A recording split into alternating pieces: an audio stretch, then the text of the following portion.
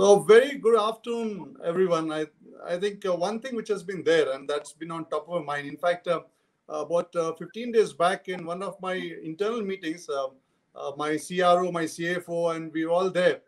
And we were talking about what's happening on WhatsApp. No, I think so many information is coming through and there's so much panic is there and how things are going.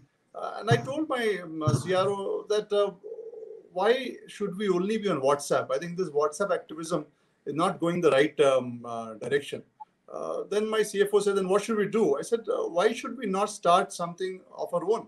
I think in the insurance company, we have such a lot of network. We have such a huge army of people. We have so many clients, such a lot of information, so many doctors. We do health insurance also. So many things are with us.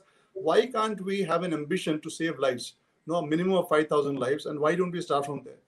And then my senior team member said, yes, that sounds pretty interesting. We can do that. I think my IT head Saurabh set up in about just 2 days time an app, and then we linked together, send it to all our team members, 10,000 of them. Half of them became COVID warriors in that. And then all the information, be it for oxygen, be it for medicine, started flowing in that. And then I started reaching out to my friends, and the first friend, when it comes to anything of medical is Dr. Prakash, a very dear friend of mine. A renowned doctor in his previous avatar, has worked all across, been in Singapore, and a very well-known doctor. And then when you have enough excitement in life and you want to be excited more, you join an insurance company.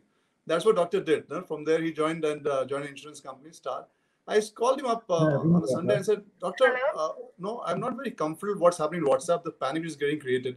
We should make a difference. And doctor said, yes, we are actually doing a difference. I'm providing free consultation to a lot of people, and I'm also very upset with the way the news keeps on flowing about what to be used, and patients themselves are trying to figure out what they should be putting on in this kind of panic scenario. We should have a conversation. So I said, doctor, if that be the case, then let's get some more friends together and let's have a conversation on the do's and don'ts of COVID and the panic and the WhatsApp negative information which is flowing through, and the panic which is getting created by that, and the complications beyond that. And deaths are happening because people do not know how to handle certain situations. And this is why I thought today's T&T is very, very relevant. So all of us, let's try and put this conversation together. Let's talk of points which is there. If you have any question, write to us. We'll be happy to answer it. So in the entire panel, I'm the only one who is a non-doctor. So anything which I say is just a layman's thing. I think the rest are experts here.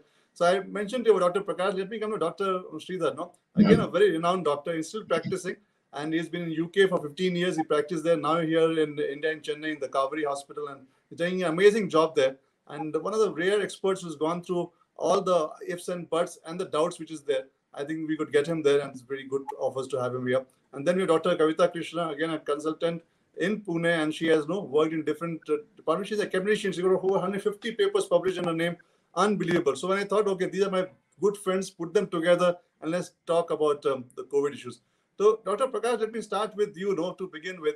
I think the day I called you up and you were very, very upset in terms of how things are happening and what is going on in the current scenario in terms of the misinformation people have and the way they're panicking for things and what completely leading to. So just want to hear from you in terms of what's your view on this and what would you talk about as a doctor and insurer now in terms of how you look at things. So this is a very critical critical phase today, what we are facing. And there is a lot of good effort done by the hospitals and doctors who are really, betting their life to save the lives of people. But at the same time, what is wanting is some sort of standardization, standard protocols, and some clarity. Because doctors means it's not like, those who are, some of them are privileged to work in a corporate hospital where there is a guidelines, protocol, and colleagues to assist them. But a hospital which is 30-bedded, 50-bedded in a suburban or rural area, the doctors who are there, they should also be familiar with the guidelines. And there should be a proper clarity on how we should manage COVID patients. Because what I'm worried about, Mr. Tapan, it is not the disease which is causing a problem. Of course, the disease is causing a great havoc. Apart from that, the treatment and the response from our end should not add further harm. We should not cause further harm at the cost of treating a COVID-19 patient. So I'm thankful that you have taken this initiative, because through this initiative, we want the right information, as you rightly pointed out, to reach the people so that people can suffer from the disease and come out of it, but they should never suffer from the treatment related to the disease. So there should be a lot of clarity on treatment, do's and don'ts on when we should give antiviral remdesivir, what is the need for a steroid, when oxygen therapy should be given, is there any irrational use of oxygen and steroid happening? What will be the problem if a steroid is given to, particularly to a diabetic patient, a overdose of steroid which is not required? Will it be counterproductive? All these things, I think, we should discuss over this forum. No, thank you, Dr. Prakash. I think that's where I bring in Dr. Sridhar, because he's into the battlefield, fighting it out, and handling these patients out. Dr. Sridhar, what have you seen that when you're treating patients in today's era of digital information, I think every patient is a double MS, double MBBS, and whatever degrees you have, on top of it, when he's coming to you, he already has or she already has more information than that is required, and they in a way create more complications. So, what are your observations here? What would you want to talk about that you have faced that this should not be done and that has caused some complication to the patient, or a pressure from the patient's relative because they're so anxious, so panicky, they don't know what to do and they end up doing the wrong stuff? You unmute, Dr. Sridhar. You have to unmute yourself. Good afternoon, everyone. So thank you for asking the question. Indeed, everybody seems to have a lot of information at their fingertips, and an information overload is causing more confusion rather than giving us clarity. The problem I'm facing is, for one thing, Prakash already mentioned steroids. So we see all this headline news that steroids are life-saving. People think that steroids are the be-all and end-all of management of this disease, but there's a lot of nuances to it. You must know the right timing of steroids. If steroids are given early in the disease, actually causes more harm than good. So the timing of steroids is very important. So it's not enough to just see the headlines and say, right, why is my relative not on steroids? Or I've been diagnosed COVID positive, so I need to start taking oral steroids at home.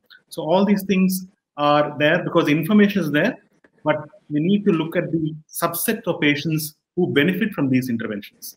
After all, we live in an era of not just information, but an era of evidence. And we must use only those treatments that are proven to be effective. If you don't follow this, then there's no difference between what we do and mumbo jumbo or old-style bloodletting. The key to modern Western medicine, the key to the medicine that we practice as allopathic practitioners, is to use only those forms of treatment that are proven to be effective. Having said that, the challenge that this pandemic has created for us is, in a very short time, we have had to learn about a new illness in which the evidence is still emerging. So we have a lot of studies that are coming out. So some studies are conflicting with each other. Some studies are pointing to the same thing. So this confusion exists not just among general public, but even among medical colleagues. There are differences of opinion. Yeah, but again, the point, Doctor, the black fungus now is in the news, and they're saying because of the oxygen and maybe a person diabetic or overuse of steroids is leading to further complication, which is actually not only leading to loss of lives, but also loss of limb or loss of eyesight, and it's creating huge kind of havoc. Now that's all over the newspaper nowadays, and again the panic sets in there. What exactly is this, and why did this happen, and what are the precautions one should take should not get caught in this kind of scenario? And really, after recovery from COVID, then this is the next phase which is coming through just after COVID recovery. Yeah. First of all, let me tell you this: the incidence of this black fungus or mucormycosis has definitely gone up, but it is not a major new pandemic. It is still an extremely rare complication. So in my hospital, we have been treating COVID positive patients for ever since the pandemic started, so almost 14 months now. And we have not seen a single case of mucormycosis. So it is a complication. Some of my colleagues who work in very specialized areas in ENT and ophthalmology are indeed seeing this. When I talk to them, yes, previously we saw 5 or 10 a year. Now we are seeing 20 or 30. The incidence, which was previously extremely rare, has definitely become 3-fold or 4-fold more, but still it remains vanishingly small. The key point is steroids are life-saving when used appropriately. And like steroids, like any other drug, every person, including somebody who's never even picked up a basic book in medicine, knows the steroids come with complications. So this complication of black fungus is vanishingly small. If the steroid is appropriately indicated, then we have to use it in those scenarios at the right doses. Thank you, Dr. Sridhar, because as a layman, the problem with me is that every news I read, I feel I'm suffering from it.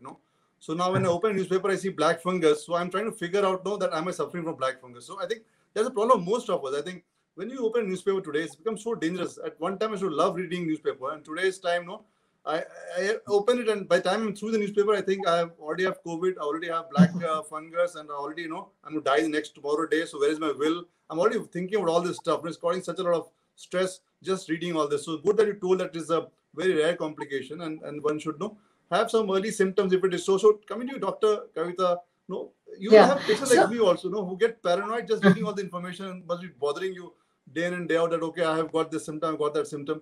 But what are the symptoms in which we should actually panic and not just panic just reading news and then so panic reading, the only treatment is assurance. So that's very important. So many patients just think they've got COVID the moment they get some, vague symptoms. But one symptom which I think definitely is new and 99.9% it is true is loss of smell. Because that was something which was hardly ever there before last 1 year.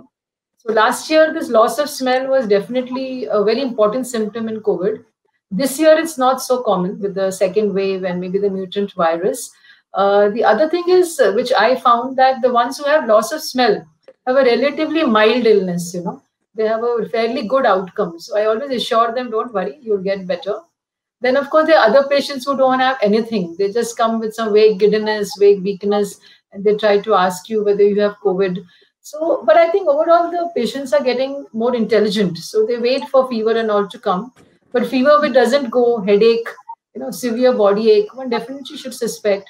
And with the second wave, the entire families have got affected. So if one patient has got COVID in the family, it's very likely all are affected. So there we should tell them, in fact, that if you're negative also, presume it's possible. They should take all the precautions. And another thing I just wanted to add regarding the black fungus, even our center, we've been treating COVID in the last now 14 months. So the ones who come with mucor, we've just had 3 in our center so far. They're the ones with very high blood sugars. So whenever we need to give steroids, we have to see that they're covered with adequate doses of insulin. And the other thing is the oxygen that we give them. So the container which has water, for the bubbles, that has to be cleaned and has to have distilled water. So in bigger hospitals, that is taken care of. But in smaller centers where they're providing oxygen with cylinders or with just some oxygen concentrators, there they should see that the containers are cleaned. The type of water, that is RO water or distilled water, should be used. No, thank you. That's a very valuable information. So next time, if any patient get admitted, they should just ensure the water is pretty clean if oxygen is being given to the patient. Yeah. I think that is. And the early signs are very classical. They just have a little blackening around the nose, a blackish nasal discharge, just a little headache, and with a little puffiness on one side of the eye or the orbit, Sugars of 300, 400. So it should be picked up early. That's also important. And whoever are on steroid, the sugar, it should be stressed that the blood sugar has to be controlled. Many of them say, oh, we don't have diabetes. So COVID definitely causes pancreatic inflammation and increases the blood sugar. And steroids add on to that with the stress. The sugars have to be well controlled, even after discharge. That has to be emphasized. So are you recommend, doctor, that after somebody gets discharged from COVID and they've gone through severe COVID, they should get the blood test done to see, that how yes, look like? Yes, absolutely. I call them after a week and 2 weeks, still their sugars are well controlled. Many of them go back to normal blood sugars, but some of them, especially the diabetics, take longer to come back to normal sugars. So they have to be given insulin plus tablets. And I really go out of the way to counsel them, arrange for the insulin pens if required. We teach them how to take insulin, teach their relatives how to take insulin, get glucometers at home. That's a very important part of post-COVID management. So then the incidence of mucor will come down. Yeah. Thank you, doctor. That was very, very useful.